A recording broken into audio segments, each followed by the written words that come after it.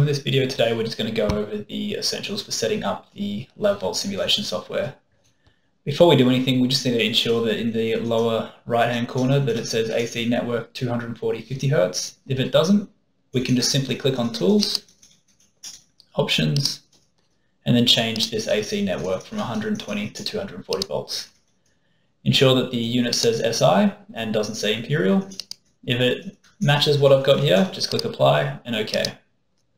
So what we've just done there is we've just set up the simulation software to mimic Australian power, which is 240 volts, 50 Hz. With that complete, we can now start to import modules. So off to the side, you can see an equipment list here. If it's minimized, just click on this arrow and it will pull it out. And we need to import a motor. For the sake of this exercise, I'm going to use a DC motor, but we do have the option of using AC motors. When you import the motor, make sure you drag and drop it into the center point, and we'll see why in just a moment. In addition to the motor, I recommend just having a resistive bank on hand, and then you will definitely need a power supply, a 4-quadrant dynameter, and a data acquisition control panel to go with that. Now, whenever you import a new motor or take out a motor, you're going to have to connect a pulley between the two. To do that, we can just right-click on the panel, lower front panel, do this on the other one, and then you'll see normally my arrow, my pointer is an arrow. We just need to hover over, you'll see it turn into a hand. When you see that, click left, click on your mouse, and pull it over and left click again, and you'll see the pulley is now activated. Once you've done that, right-click, raise front panel, right click, raise front panel. So we're almost set up and ready to go. Once you've got all your components, just to give you some more room, you can hide this list. And then we need to make a connection between the data acquisition software as well as give it power from here.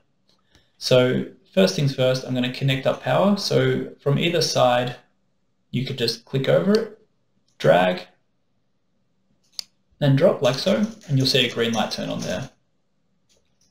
If you need to zoom in, you can use these buttons up here, and I'm going to do that for the next part. So I'm zooming in, and scroll down so I can see the screen, maybe zoom in twice more. Okay, and now hopefully you can see a T, an N, and an A here.